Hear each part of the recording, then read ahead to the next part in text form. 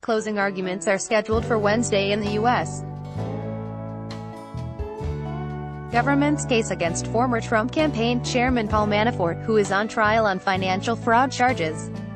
The trial, in Alexandria, Virginia, is the first to arise from U.S.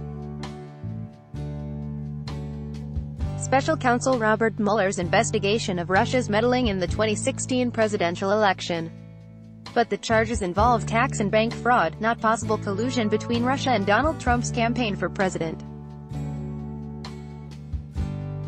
Sponsored prosecutors called 27 witnesses to the stand during their case since July 31, including Manafort's longtime right-hand man, Rick Gates, who pleaded guilty and is cooperating with the government.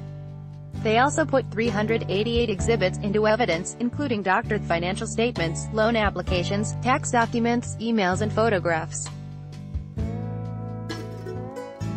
Manafort's lawyers decided not to call any witnesses, and Manafort himself will not testify in his own defense.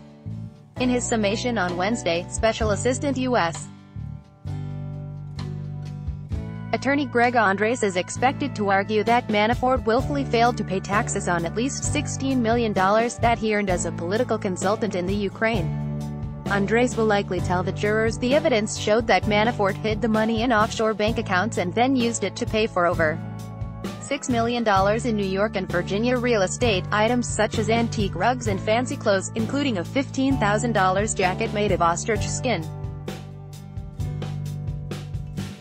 Prosecutor will argue the government has proven, beyond a reasonable doubt, that Manafort is guilty of 5 counts of filing false tax returns, that he knowingly signed false returns for tax years 2010 through 2014 and failed to report his 31 foreign bank accounts.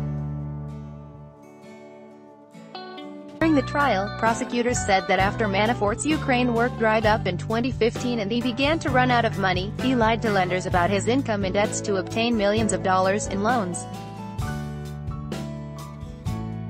They have argued he should be found guilty of 9 counts of bank fraud.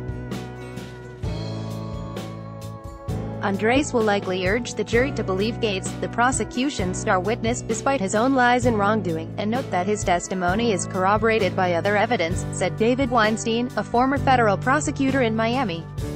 Attorney Kevin Downing will likely deliver closing arguments for the defense and argue that Manafort did not intentionally engage in wrongdoing. The defense is expected to say Manafort was busy working and trusted his affairs to others. They are sure to take aim at Gates, painting him as the devil, and argue that the jury should not believe anything that came out of his mouth. Weinstein said.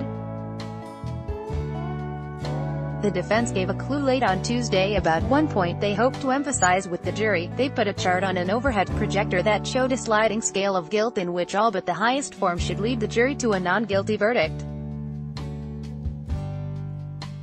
Most people had left the courtroom when the chart was displayed in preparation for Wednesday's closing arguments. Reporting by Karen Freefold and Nathan Lane, additional reporting by Amanda Becker, editing by Cynthia Osterman.